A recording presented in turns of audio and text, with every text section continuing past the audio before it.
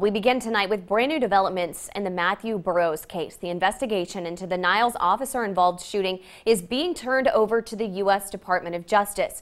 Trumbull County Prosecutor Dennis Watkins says he requested a review of the case and felt it was appropriate to refer it to the DOJ. Burroughs was killed in the shooting involving two police officers near the Royal Mall Apartments in Niles on January 2nd.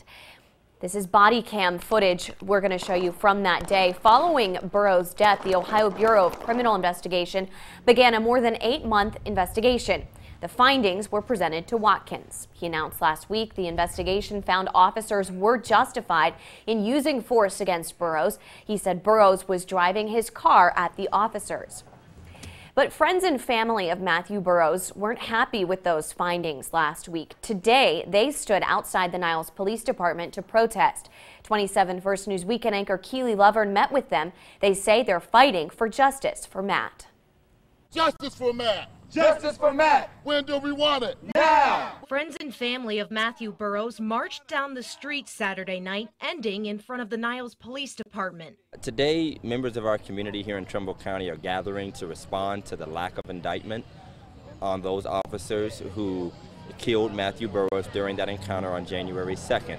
Pastor Todd Johnson says protesters want the U.S. Department of Justice to investigate. Trumbull County Prosecutor Dennis Watkins confirmed today the case is being handed over to the DOJ for further review.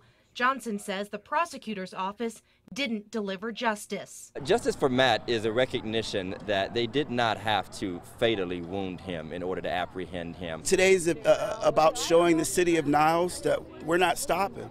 This journey is going to continue. This fight for justice is going to continue. People spoke and prayed, and one man even read a poem he wrote dedicated to Matthew Burroughs. Just moved to write, and so I wrote what I felt. He titled it Ode to the Just Us System versus Mr. Matthew Burroughs. The police were afraid, or so they have said.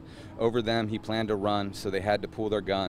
But a little girl is without a father, because to shoot tires is too much of a bother. Matthew's 9-year-old daughter Jayla stood beside her emotional mother. It was wrong what they did to him, and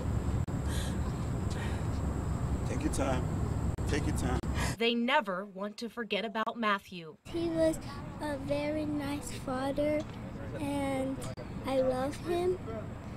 And I came out here today to support him and get justice for him.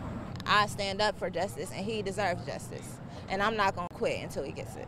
The group joined hands to close the night with a prayer. We pray, Lord, that you would just give us the wisdom, knowledge, and understanding as we move forward, Lord, as we fight for justice for Matt. His life mattered to me. He mattered, to a lot of people. Tonight, that's what this group wants people to know. And what do we want?